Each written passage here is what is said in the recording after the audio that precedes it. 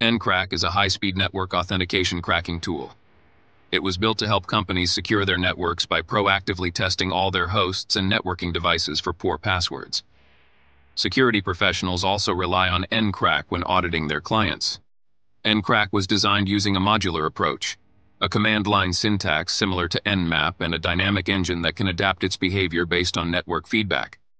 It allows for rapid yet reliable large-scale auditing of multiple hosts.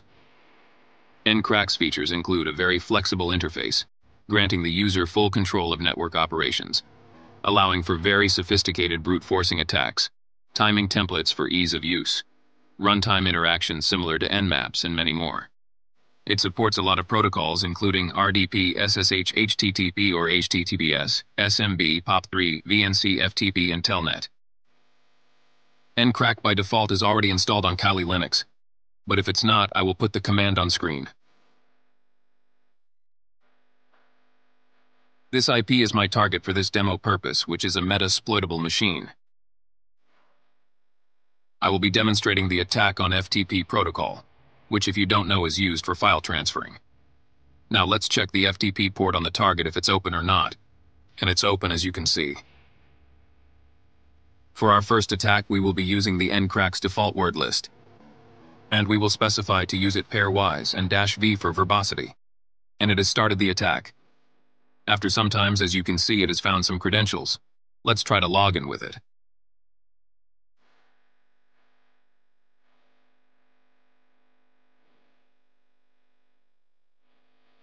Now let's stop it, and you want to use your own word lists of usernames and passwords. Let's do it. The -u is for usernames word list. Let me show you my word lists that I have for this demo. As you can see, I have these two word lists. -p is for password list. And after some times it has found the credentials.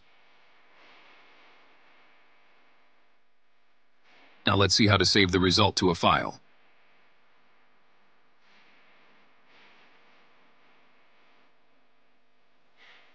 Let's say you want to stop the scan as soon as it finds the credential.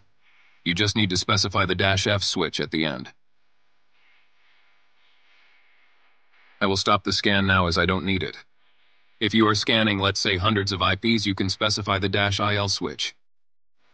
Now let's say you unintentionally close the scan, and Ncrack saves the session for you. Let's see the above scan that we canceled and resume it from there. I hope you find value in this tutorial. I'd appreciate a thumbs up and a follow. Thanks.